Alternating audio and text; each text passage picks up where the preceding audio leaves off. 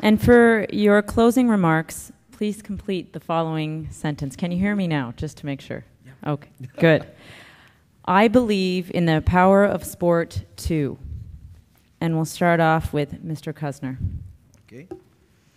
I believe in the power of sport to inspire a citizen and to move a nation. And I want to talk about both of those sort of in reciprocal order. And I think moving the nation, I think we as Canadians have a pretty good sense of ourselves, and I think we understand that government has a role in allowing us to develop to our full potential. Whether that's in sport or in life general, I think that there's a role to play there.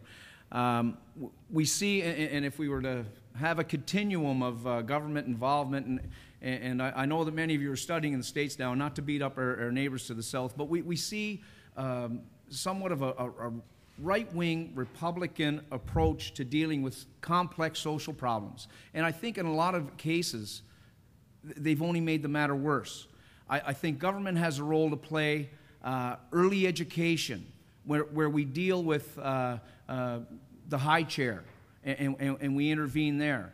Through sport and leadership development, we go from the high chair to the lifeguard's chair, where a young person is able to mature and develop and grow mentally and emotionally and assume responsibility, and to have that opportunity, I think we should be able to support that, rather than where that other end of the spectrum is, and they deal with their problems in the electric chair.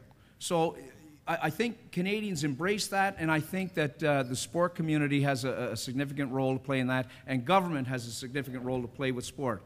Let me talk about inspiring the individual now. And because it's you people, it's the athletes that continue this year after year, and I look at sport, with hockey.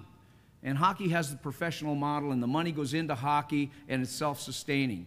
But, we know. Sydney had Mario had Wayne had Gordy. We know that, one more minute, please. We know that Marc Gagnon, he was 9 years old when Gaëtan Boucher won 3 medals at the 82 Sarajevo Olympics. He was inspired. I know that Pelletier, Petitclerc, Chantal Petitclerc, she doesn't only inspire athletes, she inspires the nation. She's incredible. But I'll give you one last one. In the '02 games, when the ladies won the gold medal in Salt Lake City, we know that women's hockey took off in this country, and it's the Hayley Wickenheisers and the Cassie Campbells. They've gone on to inspire the Jessie Wongs. You guys don't know who Jessie Wong is? You will in 2010. Thank you. Thank you. Ms. Georges, can you complete the sentence, I believe in the power of sport too? Sure.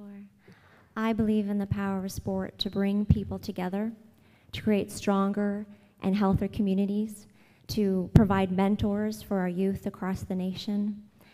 I've had some incredible opportunities in the past year to see sport being used for peace and development in developing countries. And going into a situation where you'll see a community that's been fighting for years, and you'll see sport being brought in to help bring these communities together. And an example was Belize in Guatemala, where there's a soccer field, and you've got a goal post in each country. And it's being used to bring these communities together because they've been fighting and at each other's throats for so long.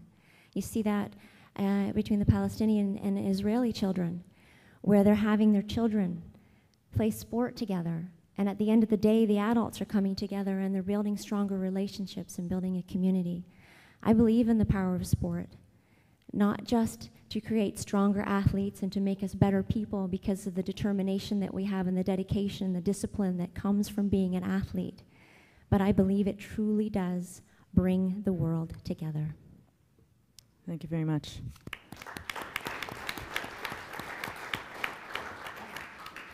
Mr. McHugh-Russell. I believe in the power of sport to strengthen communities, encourage healthy families, and inspire individuals.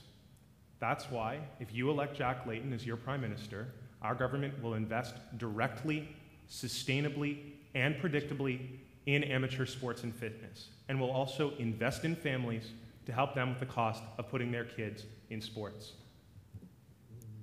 Thank you. Athletes and families have been saying to the government, show us the money, and the NDP will get it done. Thank you. And finally, Ms. Yogaretnam. Thank you. I believe in the power of sport to transform children with low self-esteem into young adults that have a deep sense of self and an abiding sense of responsibility to the communities in which they live. I believe in the power of sport to revive our local communities and, at the high performance level, to provide the rest of the world with a beautiful snapshot of who we are as a people.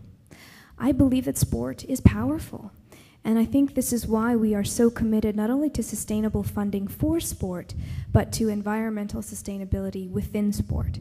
I encourage you all to visit our platform online at greenparty.ca for more information on the policies that we are committed to, as well as a detailed budget allocation that we will provide for sport and physical activity in this country. Thank you for the opportunity to be here today.